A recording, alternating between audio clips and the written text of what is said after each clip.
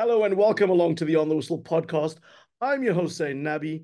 Joining me today is not just Pele wearing yellow, it is the man of immense style, the man of immense character, the man who does it at the national team with the Brave Warriors of Namibia and with AmaZulu in the Premier Soccer League, Riaan Hanamub. Riaan, welcome to the pod.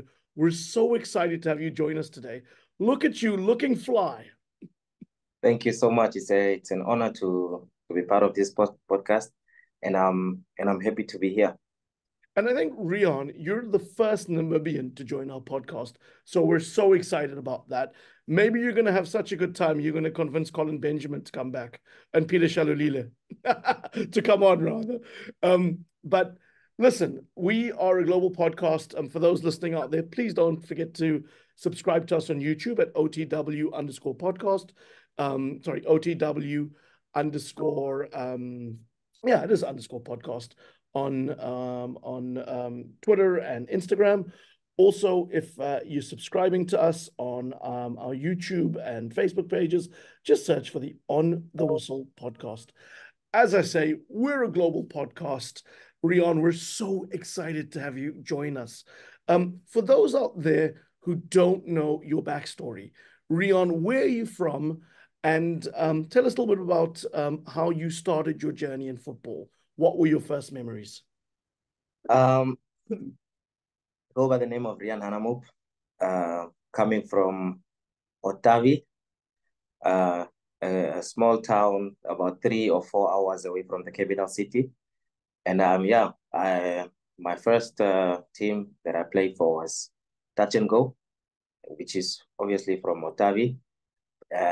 Played from 2013 Mm-hmm. up 2014 when I later joined a team from Duke, which is Orlando Pirates. Amazing. And what a name for a team. Touch and go. Does that describe how you play? It certainly does. It certainly does. And you know something that I've noticed, particularly on your Instagram, Riaan, is that you really post some really inspirational Bible verses and quotes. Tell me about how important faith is to you. um, to be quite frank, I was raised in a religious home. My parents Mhm. are obviously they are late now, so my late parents are religious people, and they raised me through religion, and that's how I got my faith. And how has that faith helped you through the good and bad times? When we were growing up, our parents used to tell us about Jesus Christ, and but as we're growing up, we experienced him. So now it's not a thing of we're taught about Jesus Christ. I personally have experienced him, and he's been there through my good bad times, and like his word says, I have plans to prosper you and not to cause you harm. That's the Bible verse that I live by every day. Very inspirational. Well, we'll bring it back to the football on the field, Riaan. And obviously, the Premier Soccer League season is nearly over in South Africa. How would you sum up this season for AmaZulu? There's been a lot of ups and downs. Um, Obviously, there were games that we wanted to win or that we could have won, but we ended up losing or drawing. So I think there's a bit of mixed emotions.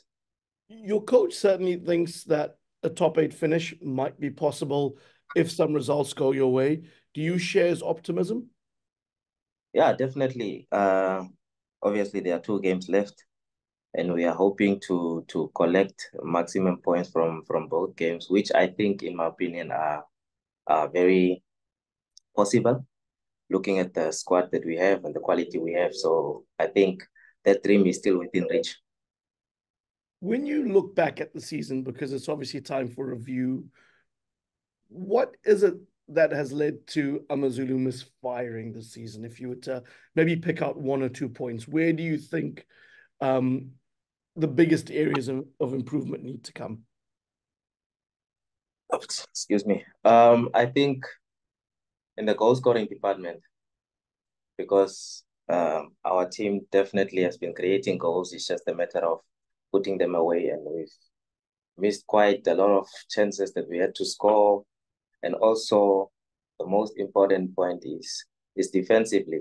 You know, we sometimes tend to lose focus, and that's when mistakes start creeping in. You understand? So I think Mm-hmm. if we are solid at the back, and if we can convert our chances, then definitely we would have finished a bit higher. Your owner, Mr. Sandile Zungu, who we've had on our podcast, obviously has really big ambitions for the club. I remember when Benny McCarthy came to AmaZulu, the team played in Africa. The team had finished second in the league to obviously the very dominant Sundowns outfit. Since you've been at AmaZulu, how many coaches have been through the team since you've been there? I started under Brendan Truda, and then halfway through the season, the team brought in Romain Falls, Mm-hmm. and after Romain Falls, it was I under Lamini, who was a caretaker, Yeah, and then interim. the new season I started with Coach Pablo Franco. Are you looking forward to some stability, maybe with the coaching? Do you think that could help the team?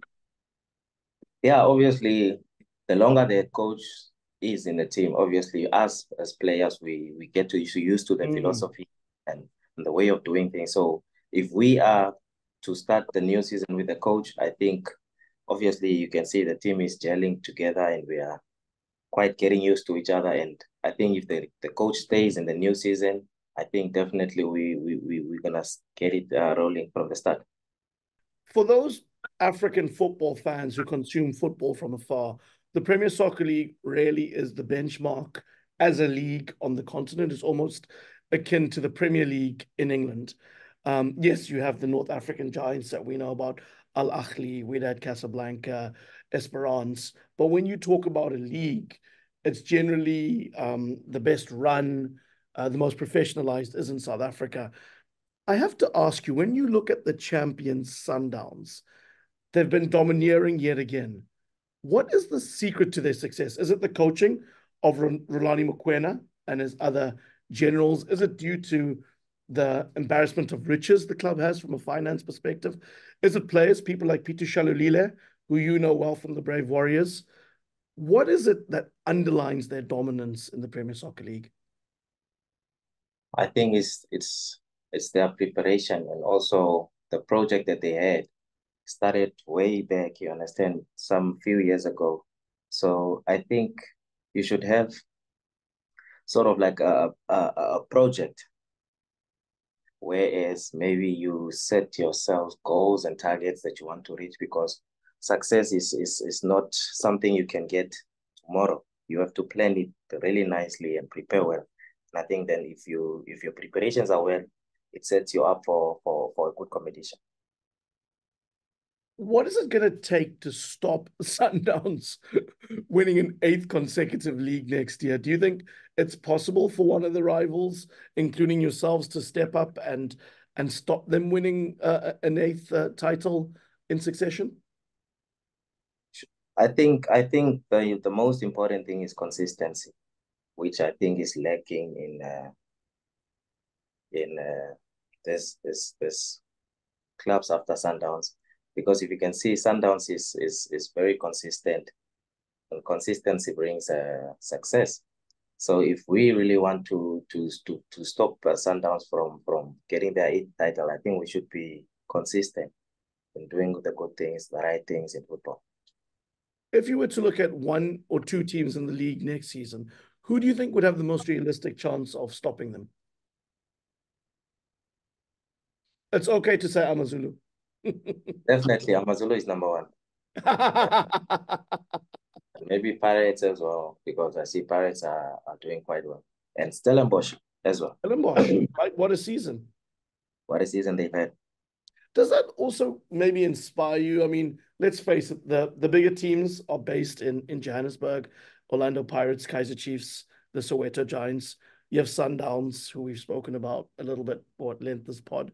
But seeing Stellies and how well they've done, obviously based just outside of Cape Town, does that like give you some inspiration that a team that comes from a slightly smaller area with a slightly smaller fan base and not as big a budget can compete and win?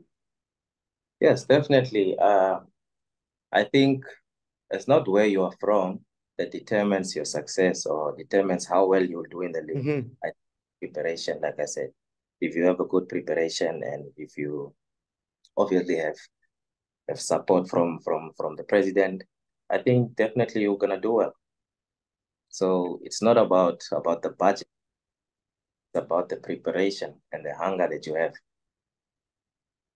Riaan, when we look at your season on the whole, and I'm going to get you to just talk a little bit about how you feel it's gone, you've been absolutely outstanding playing at left back for club and country. Your ability to move up and create chances and defend is obviously the benchmark in the league. Um, how do you sum up your season? Have you been happy with the way your game has developed?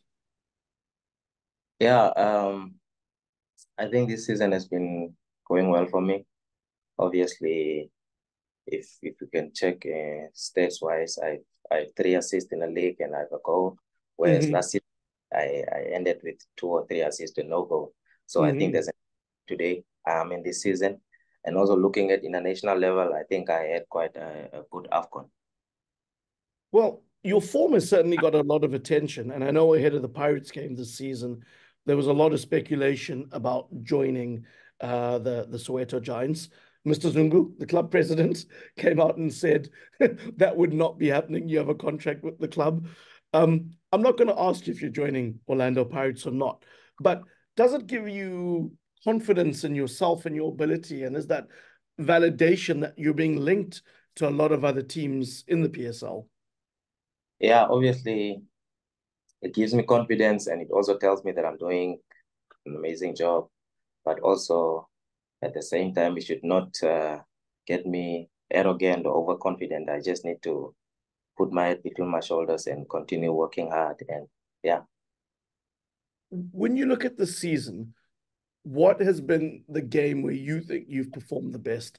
And it could be at club or country level. Where is a game where you thought, this is the game where I've been really happy with my performance, and these are the things I did well? I think if I can go to AFCON, I think the game against Mali, Mm-hmm. the game that if we had to win or draw, we'd qualify for the knockout stages, which I think I really played my heart out. I think I had a good game. And at the end, the team had to qualify for the knockout stages. That's a perfect transition actually to talk about the AFCON. And when we look at the AFCON, it was incredibly exciting. Um, I look back thinking the Ivory Coast were on their way out.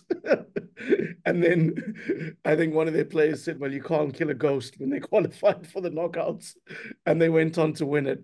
What Yeah. was the overall experience of the tournament like before we talk about performance? What can you tell us about the Ivory Coast and their passion for football? Oof. If we can start by from the preparations they Mm-hmm. did, everything was top notch. It was well organized. Talking about the people love football. They love soccer.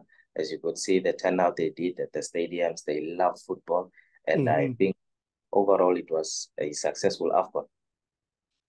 Do you have one funny memory or lasting memory from the tournament, like a story maybe people don't know about from camp, or maybe going out for a meal or exploring the city? Do you have an untold anecdote you can tell us about the AFCON? Um, Not that I can think of any right now. I think my business was just to go to AFCON, do well for myself and for my country, which I think we did exceptionally well as a collective. So it was a pure business trip for Riaan. I like it. I like that mentality. I'm going there to do the business. I have to say, when I watched your first game in the tournament against Tunisia, before it, I was convinced Tunisia were going to win. This is a North African giant. This is a team that's been to World Cups. And then you guys went out there and performed outstandingly. To the casual African football fan, that I think was a surprise. Was it a surprise for you, having worked with Colin Benjamin and having qualified with the Brave Warriors? I don't think it was a surprise because Coach Colin is a success-driven coach. He likes to win, and he's been preparing us well, um, which obviously went well. I think the word underdog gave us, what should I say? Because underdogs also have teeth, you understand, and nobody expects them to. But obviously, we had You to guys test our bet. we have to test ourselves because obviously most of us we are playing in the PSL, which in my opinion is one of the best leagues in Africa. So we had to test ourselves against the world-class players in terms of where we are. What was it that led to the success against Tunisia? When you look at the game plan, what is it that you guys think you got right? I think I have to leave out the tactics, and I think the hunger and the desire that we had and the unity that we had kept us going strong because you could see that we were united and everyone pulled in the same direction. I think that was the major key. So heart more than head. Is that what you're telling us? Heart more than head. And I look at Mali and the way Mali started that tournament, they looked like they were going to want to be one of the favorites to win. And when you played them in that final pool game, I think a lot of people would have been thinking that off the back of the South African result. Was it more impressive to get the draw against Mali, or was it more impressive getting the win against Tunisia in the opening game? I think the win against Tunisia gave us that confidence and that belief that we can actually do it. And then come the Mali game, we just had to take out all the positives that we had during the Tunisia game and to bring it into the Mali game. When you were going into the Mali game, were you guys thinking, let's get a draw, let's qualify, or were you going for the win? We were definitely going for a win. I Definitely. can see that. And I remember watching, obviously, the opening game, and you guys got the brilliant result against Tunisia. And then South Africa lost against Mali. And I don't have to tell you, I'm South African. So we suddenly got very nervous that, what will we call Namibia? The noisy neighbors or the quiet neighbors were going to be very confident going into that game. I can tell you I was very nervous. Um, Obviously, you guys were flying high at that point, but ended up on the wrong end of a 4-0 loss. What happened against South Africa? Where do you think the big issue was? I think after the penalty, everyone's heads dropped down and we started making mistakes at the back, which I think South Africa capitalized really well. And second half, I think it was a little bit too late to get something out of the game. When you say heads dropped, I mean, like do you remember what Colin told you guys at halftime, or what he was shouting from the touchlines to try and get you motivated? Yeah, definitely Coach Colin is a very positive coach and a very positive person. He told us to keep going and to understand why we are here, that we deserve it, and that we've played our best. That's why we are here. So we don't have to drop our heads. We need to keep going. I have to ask you because there's a lot of familiarity between Namibian and South African players because a lot of the Namibian players play in our South African leagues. Do you think going down and the heads dropped because maybe the players just were too in awe of the South Africans? Do you think it was a case of that? No, not per se. Oh, because obviously in the first half we had chances also, Mm.